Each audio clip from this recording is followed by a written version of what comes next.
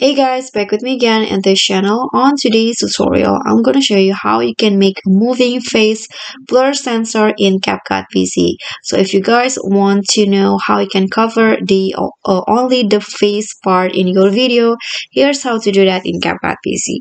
So after you add your video, you can just go to the effects here, effects feature, then click on the body effects.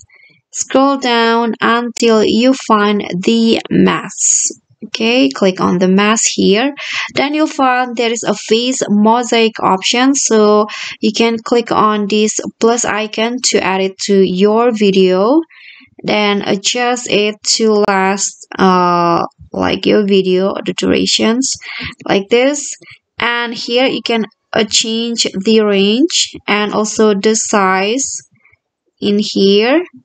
I'm going to go with this, I think. So when you play your face or the face in the video, will have that blur sensor that's moving along with the face in the video.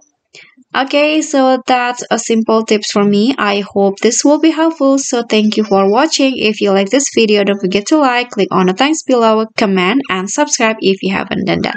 Bye!